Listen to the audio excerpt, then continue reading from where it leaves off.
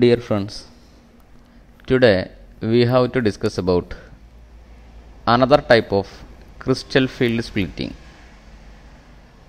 And today we have square planar complex with us. In the last two classes, we have studied about the crystal field splitting in octahedral and tetrahedral complexes. But today it is square planar complex. Actually, coordination number of tetrahedral as well as square planar complexes are 4 and that of octahedral complex is 6. But actually, in explaining the structure, tetrahedral and square planar complexes do not have any direct relation. But the structure of square planar complexes can be explained from the end of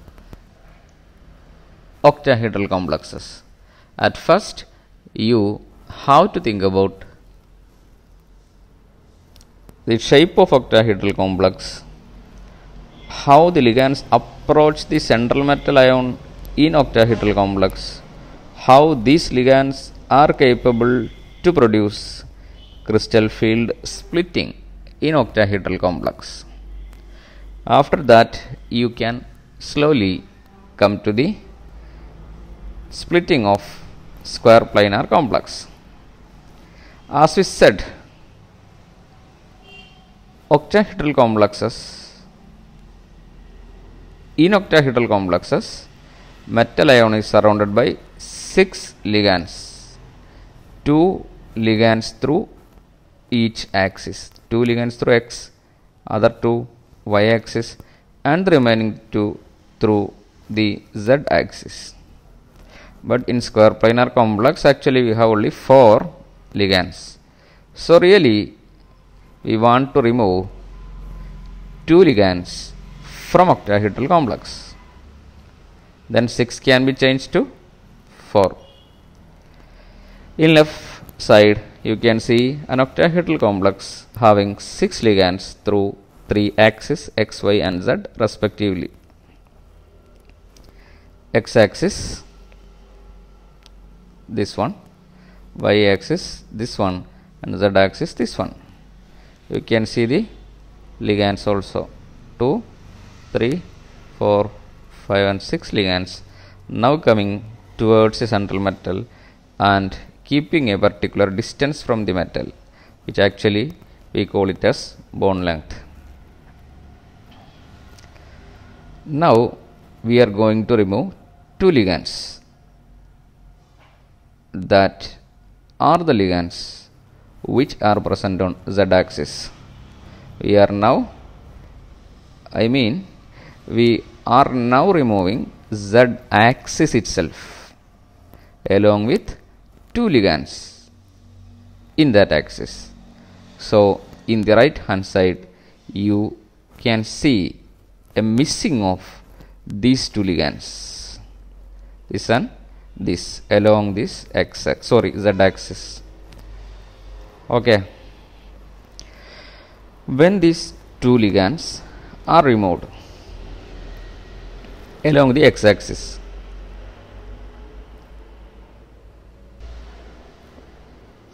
what actually happen is that the remaining 4 ligands which are in x and y axis come more close to the central metal. Here bond length is less than that in octahedral complex. They come close to the metal atom. When they come close to the metal atom, there will be higher repulsion between the lone pair of ligand and the electron in the metal. Since we have removed 2 ligands along the z axis, any d orbital having z component, that means dxz, dyz and dz square. These three orbitals have z component, which is clear from their name itself. These three orbitals experience less repulsion since there is no ligand in z-axis. They don't have much repulsion from the approaching ligands. At the same time, dx square y square and dxy, they do not have z component, they have only x and y component. So the other four ligands actually approaching through x-axis and y-axis. So the orbitals dx square y square and dxy experience greater repulsion than they experienced in octahedral environment. So the energy of these two orbitals, I mean dx square y square and dxy, those do not have any z component, increases to greater extent, while the energy of other three dxz, dyz and dz square having z component will be reduced greater extent. That kind of a splitting pattern can be seen in square planar complex as the result of the removal of two ligands from the octahedral complex. You can see it clearly. This was the degenerate orbitals in free metal ion. Free metal ion. This is our hypothetical condition. If all the 6 ligands in octahedral environment repel the d orbitals to same extent, we will get a degeneracy again, but at a higher energy level. But it is a hypothetical condition, no possibility to have so. So you can see a splitting like this. T to G, 3 orbital, and EG, 2 orbital. What are this dxy, sorry, d to g? They are dxy, dyz and dxz. Among these three, dxy, among these three, dxz and dyz, they have z component. Since there is no ligand in z axis, definitely their energy will be reduced due to less repulsion. So out of the three, 2 will go down, dxz and dyz, as they have no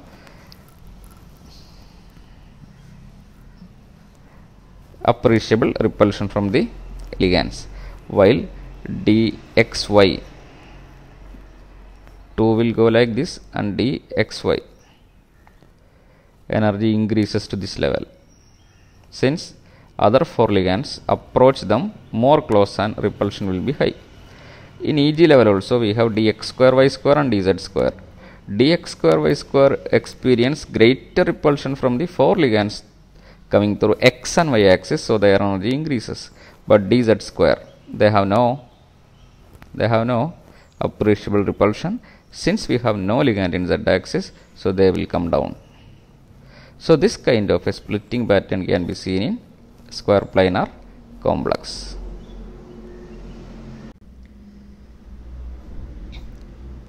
In the last two structures, for tetrahedral and octahedral, we had only 2 energy levels, lower energy level T2G and higher energy level EG for octahedral system, and for tetrahedral system it was E at the lower level and T2 at the higher level. But in square planar complex we have 4 energy levels. Lowest one is this one and highest one is this one. In between these two we have dxy and dz square. So we can see 3 energy gaps, delta 1, delta 2 and delta 3.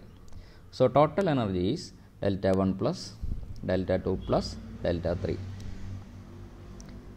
Definitely this energy gap is much greater than octahedral splitting. So lowest splitting is in tetrahedral, then octahedral, and a still higher value can be seen in square planar complex. Relation delta SP means delta square planar or square planar splitting is equal to 1.23 delta O, means it is 1.23 times of octahedral splitting. That was about the crystal field splitting of various structures. So I think you have understood what is crystal field splitting and how it happens in various structures. This is really the interaction of ligands or ligand lone pairs with the central metal electron. The mutual repulsion between these two electronic systems will lead to the splitting of d orbital energy. Now, what factors can influence crystal field splitting?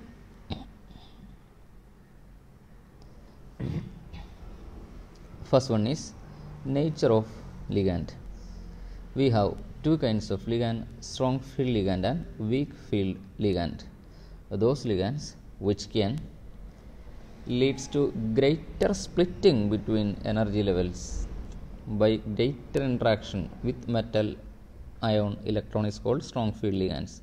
Those who can make only little or very small splitting between T2G and EG or E and T2 is called weak field ligands. This is an approximate calculation. This is not a universally accepted one, because from metal to metal or for the same metal itself, when oxidation number changes, there will be a small change in the nature of ligand. A weak field ligand can act as strong field ligand in higher oxidation number. So it is an approximate order. We can arrange the available ligands in the increasing order of their splitting power. Depending on their splitting power, ligands can be arranged like this, and this series is known as spectrochemical series. Spectrochemical series. I minus lowest splitting, that means weak field ligand. As we move towards the right, the crystal field splitting power increases or strength of the ligand increases, and CO is the strongest ligand, which is a neutral ligand.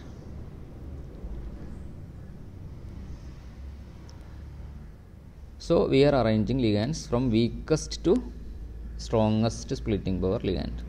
This arrangement is called spectrochemical series. You have to by heart it, and you may be asked about spectrochemical series in your exams.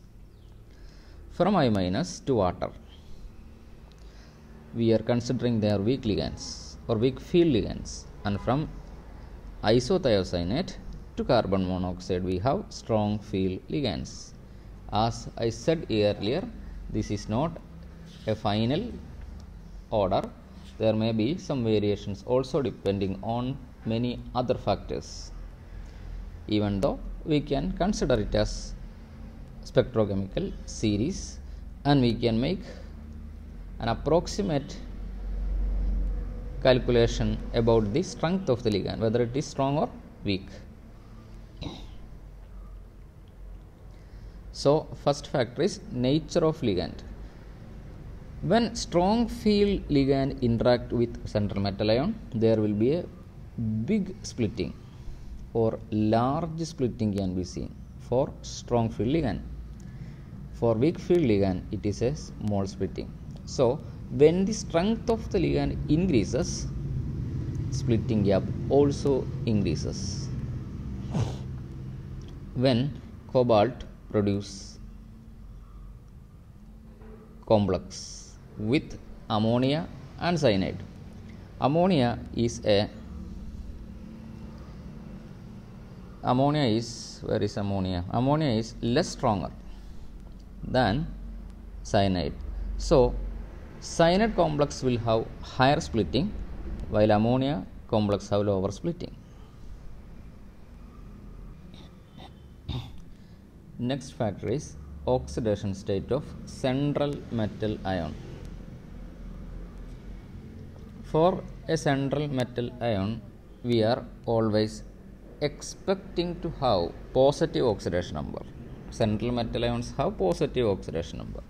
When the oxidation number or positive oxidation number of central metal ion increases, they can strongly attract ligand towards it, or ligand can approach more close towards a central metal. When they approach very closely to the metal ion, there will be greater repulsion between electrons in metal and electrons in ligand. So there will be greater splitting. For example, hexa-aqua iron 2 complex, hexa-aqua iron 3 complex. Here oxidation number of ion is +2, here it is +3. Here attraction of ferrous ion on water is less than attraction of ferric ion on water. So due to higher attraction of iron towards the water, there will be greater splitting, but here it is lower splitting. We can see it from the frequency. It is 10,400 centimeter inverse, but here it is 13,700 centimeter inverse. Here energy gap is high. High energy gap can be seen between lower energy and higher energy level due to greater splitting. Third one is transition series to which metal belongs. In D block, we have mainly 3 series, 3D, 4D and 5D series. In 3D series, example for cobalt 3+, crystal field splitting gap or energy gap is 23,000 or 23,000 centimeter inverse. For 4D series, example rhodium, energy gap is still bigger. Here for iridium it is higher. As we move down the group from 3D to 4D, then from 4D to 5D, number of protons inside the nucleus increases and shielding power of d orbitals or d electrons decreases. Therefore, central metal can strongly attract ligands towards it due to increase in effective nuclear charge or increase in nuclear charge. The central metal ion is capable to attract ligands more strongly towards it. When they attract more strongly, ligands definitely come close to the metal ion and there will be greater repulsion and greater splitting. That is natural. That is the transition series effect on the crystal field splitting.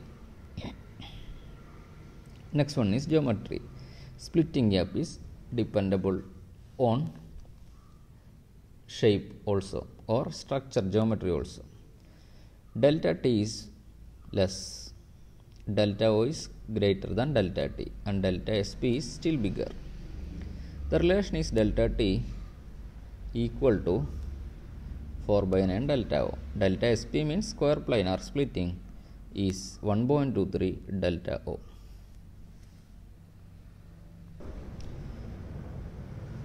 Next, for any dx system except D5 and D10, they have CFSE of 0. D5 and D10 is always CFSE 0. So except these two systems, D1, D2, D3, D4, D6, D7, D8 and D9, the crystal field stabilization energy of octahedral complex is always less than the crystal field energy of tetrahedral complex. So octahedral geometry is found to be more stable than tetrahedral geometry as they have small energy, lower energy. Lower the energy, higher will be the stability. At the same time, if we consider D9 system, it can have two configurations. In octahedral, this configuration is T2G6 EG3.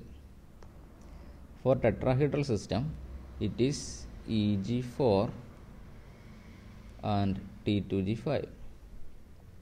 Here energy is minus 0.6 delta O or minus 6 dq. Here it is minus 0.4 delta T. So comparing to tetrahedral system, octahedral system is more negative. So it is stable. When we compare square planar complex, this is minus 1.22 delta Sp. Crystal field splitting is minus 1.22, still lower than octahedral complex. This is a higher value, this is a lower value, so octahedral complex is stable. But in square planar field, it is much less, minus 1.22 is still a lower value. So D9 system always prefer to have a geometry of square planar. So if you have asked such a question, why D9 system always prefer to be in square planar shape? So you have to point out these facts. For a D9 system, we can calculate CFSE for all the three conditions. Among these three conditions, square planar complex have lowest energy, so system always prefer to acquire that shape where it will get lowest possible energy or highest stability. Thank you.